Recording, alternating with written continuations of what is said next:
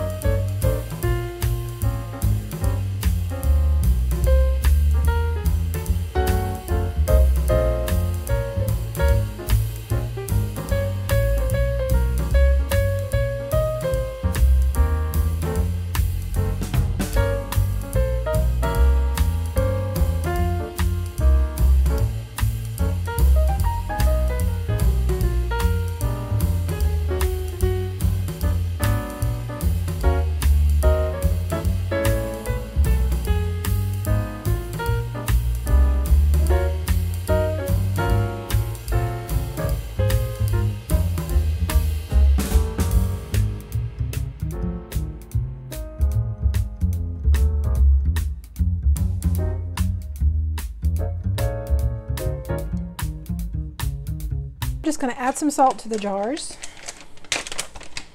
and I'm using canning salt, but any non-iodized salt will do. You can use regular table salt, but it's going to make your jars cloudy.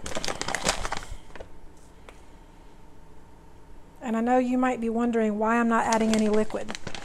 When you do a raw pack of chicken, or any meat for that matter, you don't add liquid because the meat makes its own liquid in the jar.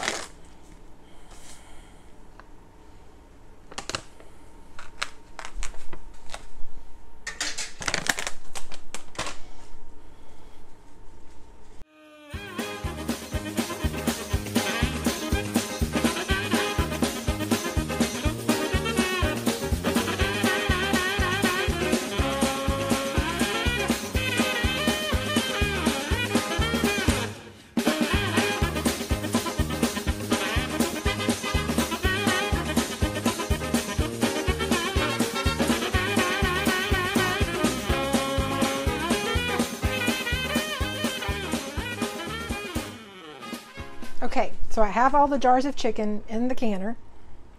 I have the extra jar with water in the canner, as well as a pint jar with water in the canner.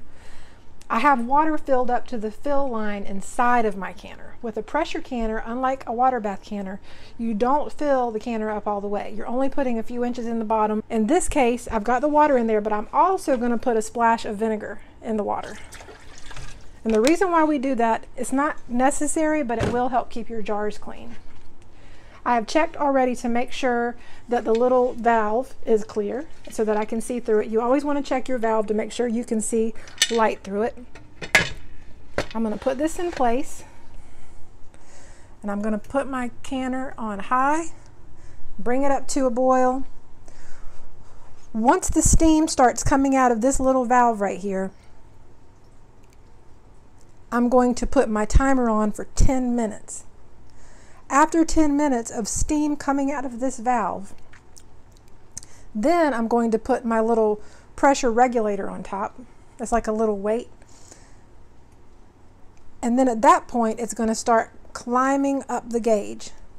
Once it gets to 11 pounds pressure, I need to hold the pressure steady at that point, which means before that time, I'll turn the temperature down some. Not all the way, just little by little, because the trick is you want to keep it at your required pressure.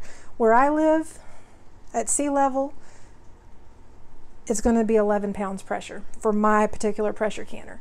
But I'm going to have a link in the description below to the National Center for Home Food Preservation, and it will let you know based on your elevation where you live how much time you should pressure can something for. You cannot water bath can chicken. You have to pressure can chicken. That's very, very important. Any kind of meat has to be pressure canned. Vegetables have to be pressure canned. There's just no two ways about it. The only things that you can water bath can are going to be fruits and pickled foods, which mean foods with a lot of vinegar because they have enough acid to kill botulism. But any non-acidic foods like vegetables and meats have to be pressure canned, and they're pressure canned for different amounts of time depending on what it is that you're pressure canning. In this case, it's chicken on the bone. So the amount of time is going to be 75 minutes or an hour and 15 minutes for quarts. If I was doing pints, it would be an hour. Interestingly, if this was boneless chicken, it would be 75 minutes for pints and 90 minutes for quarts. But as I said, this is chicken on the bone in quarts, so it's going to be 75 minutes once it gets to the correct pressure.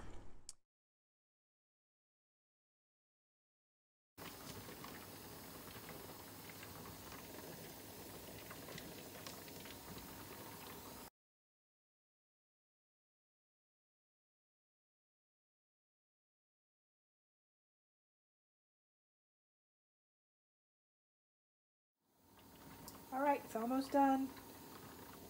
Just a few more seconds.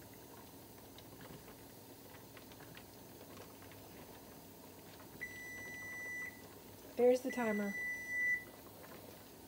All right, I'm just going to turn the burner off. And usually I'll just go ahead and slide it over and wait for the temperature to come down. All righty. I'm going to lift this up so you can see. See how that little button has gone down? That means it's safe to take this regulator off and to take the jars out of the canner.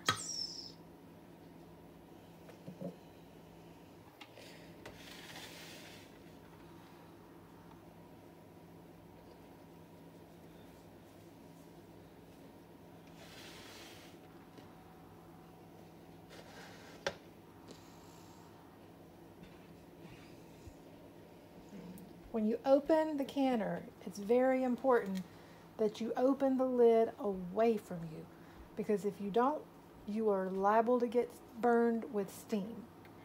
So I'm just going to open it like that, and then that steam comes out. Everything looks great.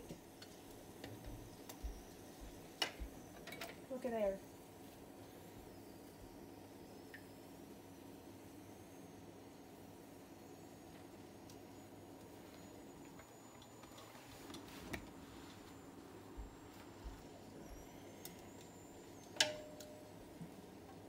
Beautiful.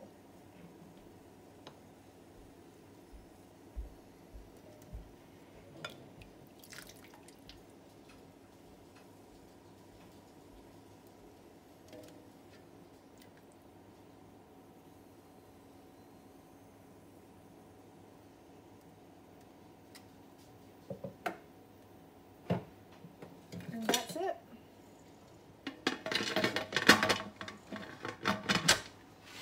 Now, I just have to wait until these jars have completely sealed. I'm going to give them overnight. It's 10 o'clock right now, so I'm just going to let them rest here on my stove overnight. You'll notice I put the jars on this dish towel because, as I mentioned in the peach jam video, whenever you're canning and you remove jars from the canner, you don't want to put them directly on a surface like your stove or like your countertop, because they might be kind of a cool surface and the temperature change could cause thermal shock, and you do not want that to happen. So I'm just going to let these sit here. I'm not going to mess with the tops of the jars or anything. They look like they probably came out just fine. So I'll check back with you in the morning. Alrighty, so it's the next day. It's actually afternoon now. It's not morning. I know I said I'd come back in the morning and show you, but I've had a busy day, and this is the first chance I've had to film this. But I wanted you to see these jars of chicken. Check that out. Do you see that beautiful liquid in that jar? That is juice from that chicken that was produced during the canning process. These are going to be so great to use for chicken and pastry, or if I make chicken and rice soup, chicken and dumplings. The same chicken can be used for, as I mentioned, so many different things.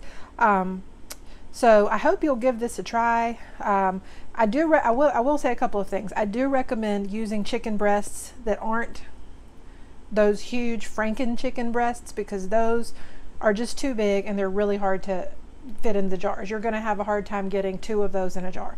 Try to get smaller chicken breasts. And you can also can chicken not on the bone. That's perfectly fine. The only difference is I like to can it on the bone and off the bone for different reasons. But for something like this, I like it because it does have the broth that comes from the skin and the bones and whatnot. So give this a try. Let me know what you think. Okay, I didn't realize until like a day later that I had forgotten to record the ending part where I tell you all, thank you for watching the video. If you like it, comment below. If you like it, give it a thumbs up. If you haven't already, subscribe to the channel.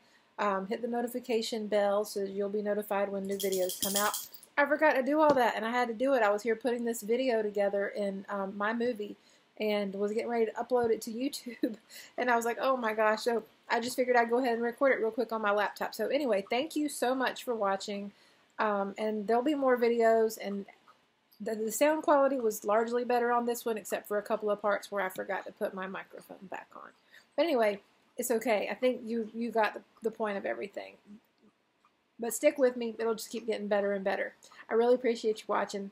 Have a great rest of your week and a great weekend. Bye-bye.